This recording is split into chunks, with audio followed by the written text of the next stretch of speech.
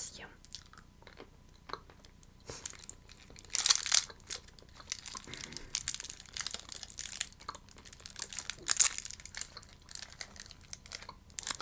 Вкусненькая.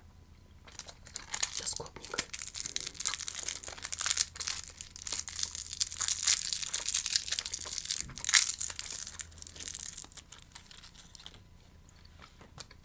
Слушай, у нас сейчас английский будет. Подскажи, ты знаешь английский? Да? А ты сможешь мне помочь? А то нам выдали вот такие вот тетрадки.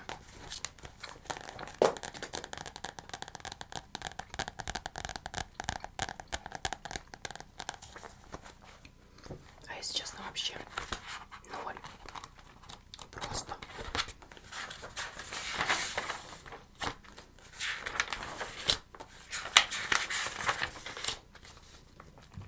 Да.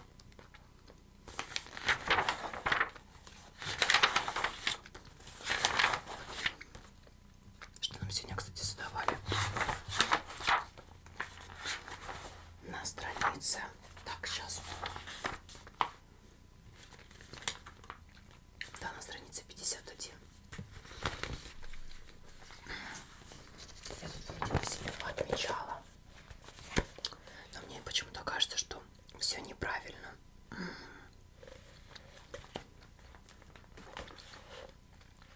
Не, ну если я у тебя могу посмотреть, я себе спешу. Да, то ты бы меня очень выручила. Потому что английский и я, мы просто пошли разными дорогами. Не, ну вот ход. Я знаю, что это переводится как жарко, cold, холодно. И в принципе все. Вот из всего списка этих слов. Да. Ну хорошо. Тогда я сейчас у тебя возьму, спешу. Да, ты меня очень, конечно, выручаешь. Ага. Тебе нужна помада губная, конечно, без проблем. Я всегда с собой в школу ношу вот такую вот косметичку. В этой косметичке я ношу все то, что я пользуюсь там в школе.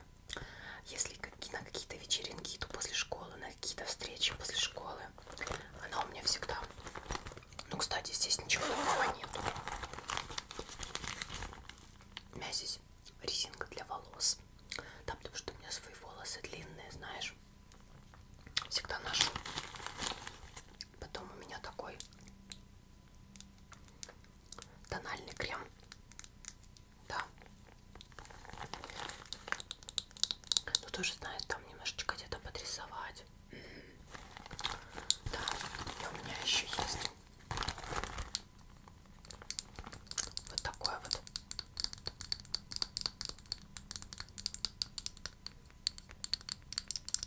блеск для губ.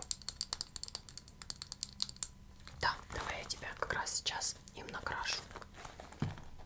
Так.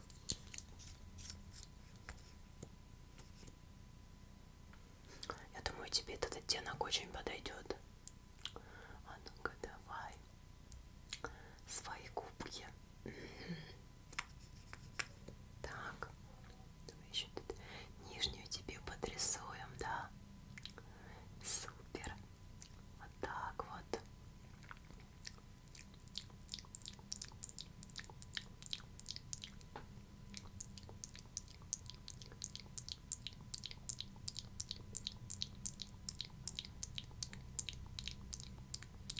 О, все, мне кажется, тебе очень идет. Да. Ну прям супер. Тебе тоже нравится? Ну, я на самом деле очень-очень рада.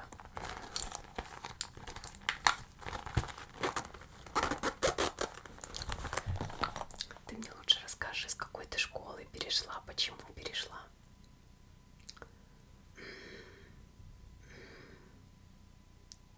А я живу тут давно, уже с самого рождения. этой школе с 1 класса учусь. Очень она мне нравится. Правда, девочки, конечно, у нас есть стервозные очень. Ну, знаешь, типа мажорки. У одной тут папа. Он депутат у нас. Так вот, привозит ее на джипе каждый день. Забирает тоже на джипе. И она о себе, знаешь, такого очень высокого мнения.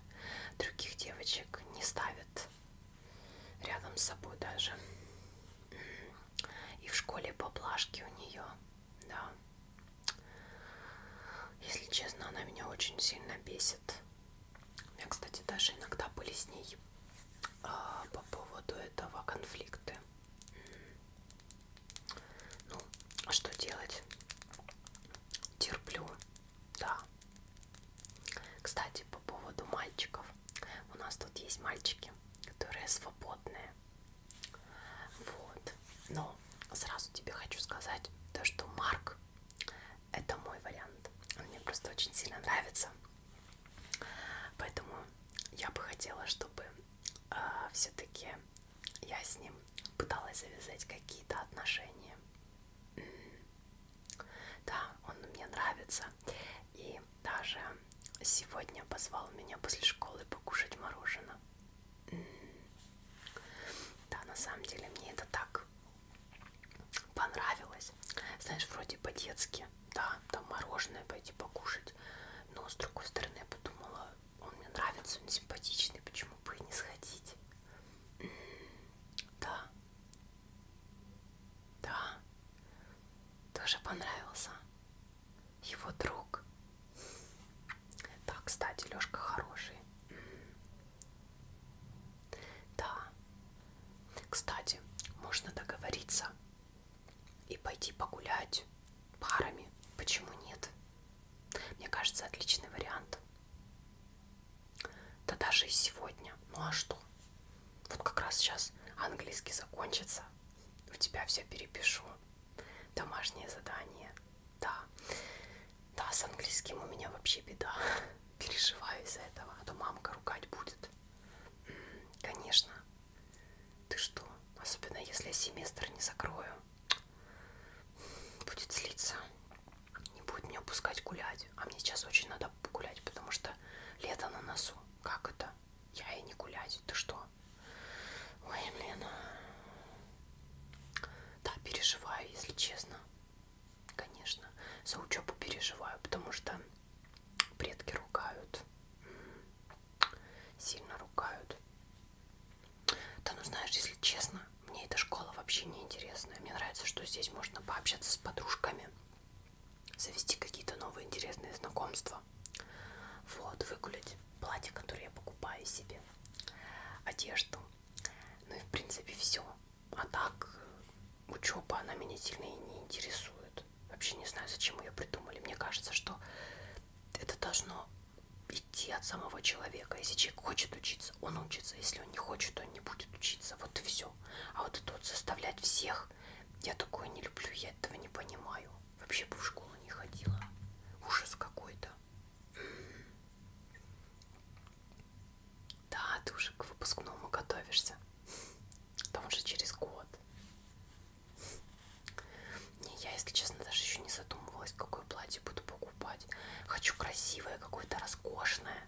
Но мне родители пообещали, если хорошо закончу год, то купят то, что я хочу. А если нет, то придется с ними тоже считаться и советоваться. Поэтому сейчас учеба — это в моих интересах.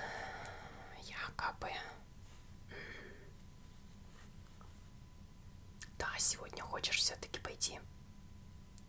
Ну, кстати, да, я могу сейчас после английского подойти и договориться за нас, что мы пойдем с ними погуляем. Да. Смотри, у меня еще тональник есть, может тебе надо?